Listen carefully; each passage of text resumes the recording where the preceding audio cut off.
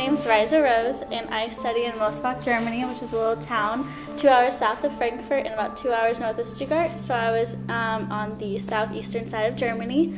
It was a really good location, and I chose it because I was able to travel a lot. So in total, I went to 8 different countries all throughout Europe.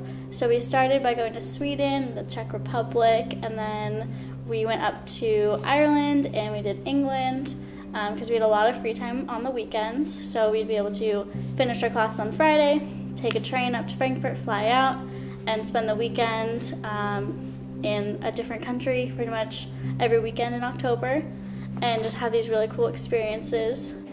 And it really helped us bond as a group. So like I said, there were 17 of us, and we got like super close, super fast, because then a lot of us were living in the same house. So it was really fun to be living with the people you're taking all your classes with. It was a great experience to be able to be so centrally located, and so centrally located in the town, right by everyone, and like right by the school. So that was really fun. So what I learned about myself was that I'm a lot more adventurous than I originally had thought. So back here in the States, I hadn't ever gone anywhere that was outside of Washington, Oregon, and California.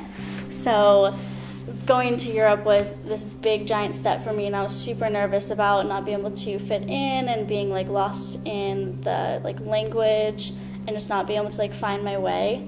So going, I was really nervous that I wouldn't be able to like navigate my way, but then once I got there, it was like something inside me just switched, and I was planning all these trips, and I was trying to explore Germany and like hang out with all the German people who were taking classes with us, and just trying to learn more about their culture and what they value and how they see things.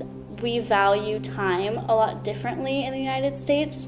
So here stores are open for long hours, they're open on weekends, sometimes even 24 hours, whereas in Germany and a lot of Europe actually on Sundays the stores are completely closed. So they really value that time off from work and being at home and like resting and relaxing, whereas we're kind of go, go, go all the time. So that was one of the biggest revelations I had when I was over there.